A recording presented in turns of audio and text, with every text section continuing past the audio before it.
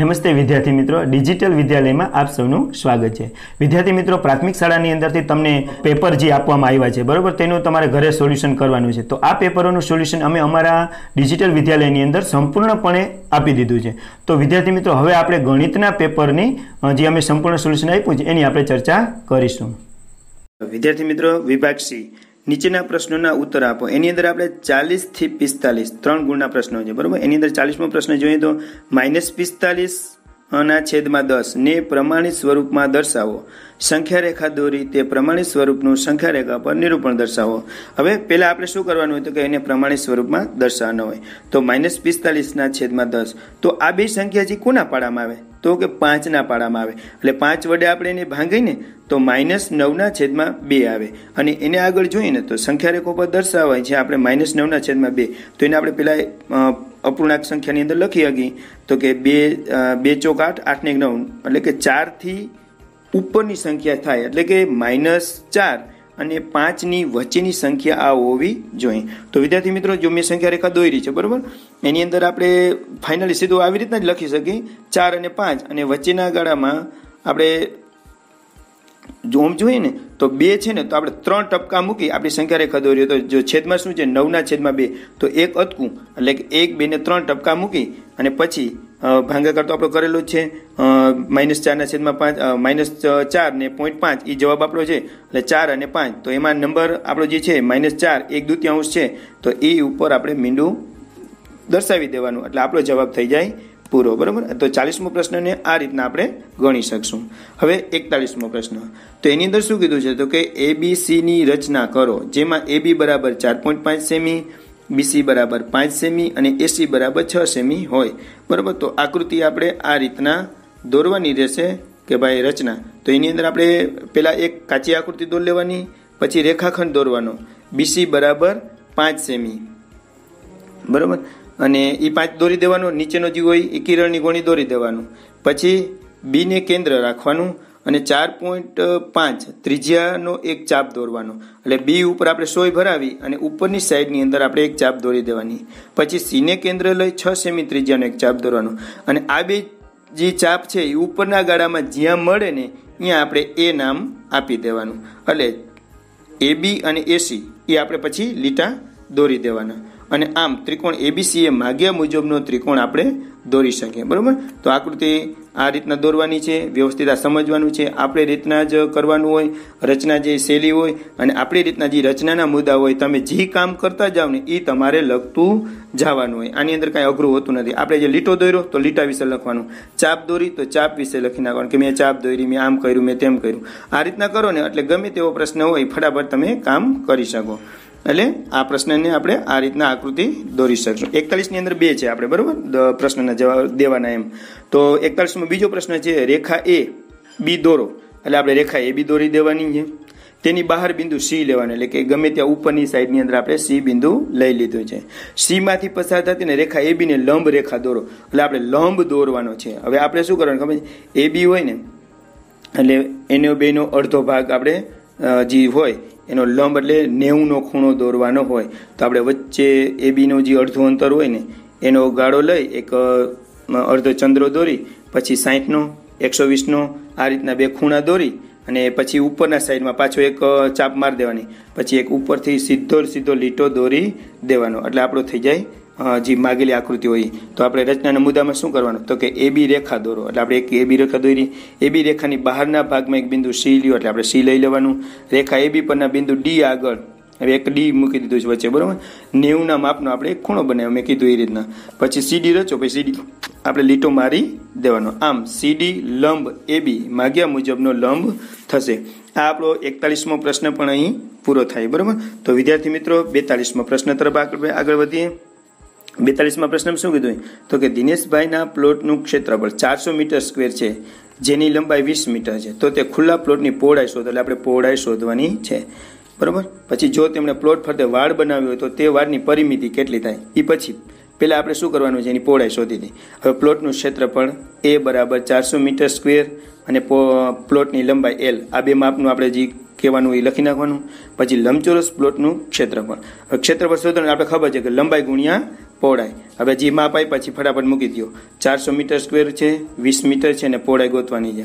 હવે સીધો ભાગાકાર જ વયો જાય. અહીંયા ગુણાકારમાં જોડાયેલા છે, 20 જાય સીધા નીચે, મીંડું મીંડું ઉડાડી દો અને 20 દુ 40, એટલે પહોળાઈ આવી 20 મીટર. પહેલો જવાબ આપણો કમ્પ્લીટ થાય. પછી પ્લોટ ફરતે વાડ બનાવવાની છે. પ્લોટની ફરતે આપણે વાડ બનાવવાની છે. અહીં લંબાઈ કેટલી છે તો કે 20 મીટર, પહોળાઈ કેટલી છે 20 મીટર, બે 20 છે.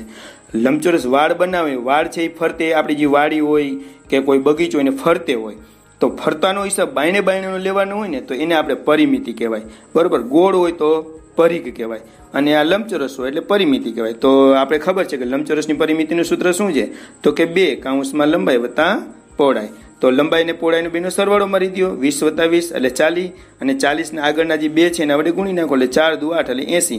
બરોબર, 40 દુ ને 80 મીટર. આ જવાબ આપણો થયો બીજો. આમ પ્લોટની પહોળાઈ 20 મીટર અને ફરતે વાડ બનાવ્યો હોય તો વાડની પરિમિતિ 80 મીટર થશે. અહીં બરોબર 42મો પ્રશ્ન પણ આપણો પૂરો થાય છે. હવે વિદ્યાર્થી મિત્રો આગળ 43મો પ્રશ્ન. 4 - 3x અને 5 + 4x - 2x વર્ગના સરવાળામાંથી 3x વર્ગ + 5x અને x વર્ગ - 2x - 5 નો સરવાળો બાદ કરો. એટલે આગલા જે બે આંકડા છે અન્યથી જોડાયેલા છે એનો સરવાળો કરવાનો. પછીના બેનો સરવાળો કરવાનો, એ બેને નોખો નોખો કરી અને બાદ બાકી આપણે લઈ લેવાની હોય. તો પેલા બેનો સરવાળો, પછી માઇનસની નિશાની મૂકી, પાછા વાહેલા બેનો સરવાળો. હવે આપણે આગળ જોઈએ તો 4 - 3x, પાછું કૌંસ ખુલે એટલે 5 ના 5, 4x ને -2x1. પછી મોટો કૌંસ આપણે રાખ્યો છે ને માઇનસ નિશાની. હવે વાયલા કૌંસ ખોલી નાખવાના તો કે 3x વર્ગ, 5x, x વર્ગ, -2x ને -5. આ આપણું થઈ ગયું. બરાબર, તો એના પછીનો સ્ટેપ શું થાય તો કે હવે સરવાળા મારી લ્યો. હવે આંકડા કોણ છે તો કે 4 અને 5 તો કેટલા થયા 9.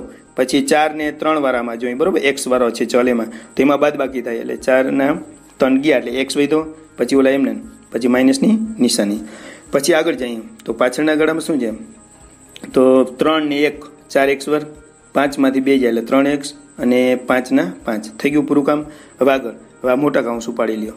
હવે શું થાય તો કે માઇનસની નિશાની કામ પોતાનું ચાલુ કરે. જેવા કૌંસ ખોલશે એટલે માઇનસની નિશાની છે એ વાહિલય જે રકમ હોય એની બધેની નિશાની ફેરવી નાખશે. તો કે -4x વર્ગ એમને એટલે કે માઇનસ થઈ ગયા, પછી આ વત્તા 3x હતા એ ઓછા થઈ ગયા અને 5 છે એ ઓછા હતા એ વત્તા થઈ ગયા. હવે શું તો કે બધાની સરવાળામાં લ્યો અને ગોઠવી દો. ચલને પણ આપણે લાઈનમાં વ્યવસ્થિત ગોઠવી લઈએ. તો કે 4 ને 2 6x વર્ગ માઇનસ થયા, એનો સરવાળો કરી લેવાનો. પછી 3x હતા એમાં ઓલો વત્તા x છે એટલે એ બાદ કરી નાખવાનો, 3 માંથી 1 જાય એટલે -2x અને 9 ને 10 ને 4 9 ને 5 નો સરવાળો મારી. બરોબર, તો 43મો પ્રશ્ન આ રીતના વિદ્યાર્થી મિત્રો અહીં પૂરો થઈ જાય. હવે નંબર 44મો એની અંદર શું કહે છે તો કે સાદુરૂપ આપો અને જવાબને ઘાત સ્વરૂપે દર્શાવો. તો વિદ્યાર્થી મિત્રો 2 ની 4 ઘાત, 3 ની 5 ઘાત ને 4, પછી નીચે છેદની અંદર 4 ની 3 ઘાત ગુણ્યા 9 ની 2 ઘાત. તો આપણે શું કરવાનું બગડા અને તગડામાં રૂપાંતર કરી નાખશું. તો કે પહેલું છે એને કાંઈ બોલાવવાનું નથી, બીજું છે એને કાંઈ બોલાવવાનું નથી, પણ હા ત્રીજું જે 4 છે એને આપણે કઈ રીતના લખીએ તો કે 2 ની 2 ઘાત લખી શકીએ. પછી નીચે જાય તો કે 4 ની 3 ઘાત છે તો એને પણ આપણે 2 ની 2 ઘાત ને 3 બાઈને રાખી દેવાય. પછી 9 ને આ રીતના 3 નો વર્ગ કરી નાખો એટલે 3 9 ને બગડો એમને હવે પાછું આપી દેવાનું. હવે આપણે સહગુણકોનો સરવાળો કરી શકીએ. તો ભાઈ સહગુણકો શું ઘાતનો, બરોબર, ગુણાકારમાં હોય તો ઘાતનો સરવાળો. તો 2 ઉપર 4 ને 2 છે એટલે 4 ને 2 6 વાળું થાય એ ઓલું એમને. પછી આને સાદરૂપમાં 3 દુ 6, 2 દુ 4. હવે અહીં 2 ની ઉપલાની તો 6 થઈ જ જાય છે ઘાત, અને નીચે વાળામાં 6 ઘાત છે એટલે ઘાતનો બાદ બાકી થઈ જાય. ભાંગાકારમાં હોય તો ઘાતની બાદ બાકી એટલે એ લઈ લેવાનું. 3 માં એ રીતના 5 માંથી 4 કાઢવાના એટલે આપણે શું થશે તો કે 2 ની 0 ઘાત થશે ગુણ્યા 3 ની કેટલી થશે 5 માંથી 4 જશે એટલે 1 ઘાત. તો આપણે કોઈ સંખ્યાનો 0 ઘાત હોય તો 1 જવાબ આવે અને કોઈ સંખ્યાનો 1 ઘાત હોય તો એ સંખ્યા પોતે આવે. તો આપણે શું થયું તો કે 1 આવ્યો અને ઓનો 3 આવ્યો, પછી 3 1 3. આમ કિંમત શોધવી હોય તો આપણે જવાબ 3 આવે અને ઘાત સ્વરૂપે ખાલી દર્શાવવું હોય તો 2 ની 0 ઘાત ગુણ્યા 3 ની 1 ઘાત આવે. બરાબર, આ રીતના આપણે 44મો પ્રશ્ન પૂરો કરી શકશું. હવે 45મો પ્રશ્ન. અંગ્રેજી મૂળાક્ષર Z, H અને C પરિભ્રમણ સમિતિ ધરાવે છે કે નહીં તે નક્કી કરી પરિભ્રમણ સમિતિની કક્ષા જણાવો. બરોબર, તો આ રીતના આપણે એની કક્ષાઓ પણ જણાવવાની. તો આપણે પેલો સોલ્યુશનમાં જઈએ આગળ તો Z માં જઈએ. તો ઝેડ છે એ રેખિક સમિતિ ધરાવે નહીં, પરિભ્રમણ સમિતિ ધરાવે છે, જેની કક્ષા 2 છે. આ રીતના આપણે એનું લખી શકીએ. બરોબર, આ આપણે થોડુંક ગોખી લેવાના પ્રશ્ન છે આ બધા. એમ પછી એચમાં જોઈએ, રેખિક સમિતિ ધરાવે છે જેની સંખ્યા 2 છે. આના 2 ભાગ થઈ શકે છે વ્યવસ્થિત. એમ પરિભ્રમણ સમિતિ ધરાવે છે જેની કક્ષા પણ 2 છે. હવે સી, રેખિક સમિતિ ધરાવે છે જેની સંખ્યા 1 છે. એટલે વચ્ચેથી એક લીટો કરો ને એટલે ઉપર અને નીચે. એચમાં પણ એ આમને, પછી ઝેડમાં એવી રીતના વ્યવસ્થિત થતું નથી. બરોબર, ઝેડમાં ઊંધા જતું થાય એટલે એ નથી. એમ રેખિક સમિતિ ધરાવે છે સી, જેની સંખ્યા 1 છે. પરિભ્રમણ સમિતિ ધરાવે છે જેની કક્ષા 1 છે. એટલે આના પ્રશ્નનો જવાબ આપણે આ રીતના લખી શકશું. બરોબર. તો વિદ્યાર્થી મિત્રો, આશા રાખું છું કે તમને આ વિડીયો અમારો સમજાઈ ગયો હશે. અને હા, જો તમને કોઈ પણ ડાઉટ હોય તો તમે અમારી ચેનલની અંદર કોમેન્ટ બોક્સ આપેલી છે, તો એની અંદર તમે કોમેન્ટ કરજો. તો વિદ્યાર્થી મિત્રો, અને આ વિડીયોને શેર કરજો. આવજો. જય હિન્દ, જય ભારત.